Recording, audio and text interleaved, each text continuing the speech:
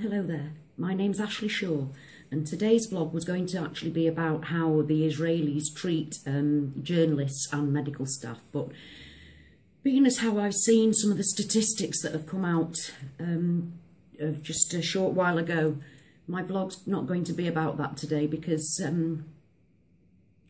just this very month 72 Palestinians have been murdered by Israel. 72. 13 of which were actually murdered by Israel before the spontaneous uprising of the Palestinian people. During every single one of those 72 murders, Israel and its supporters have come out with the absolutely ridiculous justification that they had a knife and that they were protecting themselves from terrorism. But that does not explain the following statistics. 921 Palestinians have been injured by live fire since the beginning of October. 855 Palestinians have been injured by rubber-coated steel bullets since the beginning of October. 208 Palestinians have been beaten up and had to receive hospital treatment after attacks on them by both Israeli forces and Israeli civilians. None of those statistics show anything about knives. None of those statistics can be put to one side and ignored because it was a terrorist attack by people wielding knives. 922 Palestinian people shot by live fire. That's not defending yourself against terrorism. That is terrorism. And where is the media? The media hasn't bothered to report that over 3,000 Palestinians have been injured by gas inhalation from tear gas.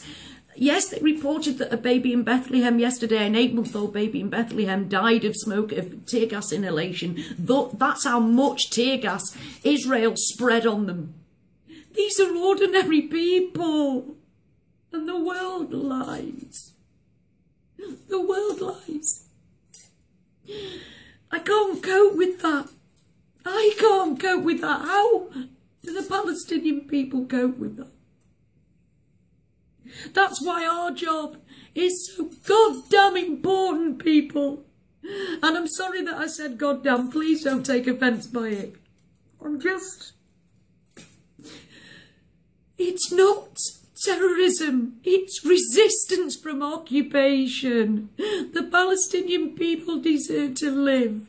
They deserve to govern themselves, and they deserve not to be every single bit of their life at the barrel of an Israeli gun. It's an occupation, and the Palestinian people are resisting. And these people, shot by live fire, beaten up, shot by rubber bullets, they're not soldiers.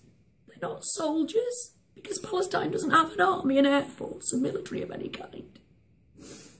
They're just people like me and you that can't live under occupation anymore. So don't listen to Israel saying that they're protecting themselves against terrorism. All those people shot, they didn't all have a knife. They didn't all have a knife. Please understand how important your voice is to the Palestinian people. Your voice is the most important voice that Palestine has. While you're silent, you're not spreading the truth. Your spreading of the truth is the most important. Your voice is the most important. So please, use it. Use it. Palestine needs your help. The Palestinian people need your help. Please don't let them down. Speak out. Speak out for the people that resist. Free Palestine.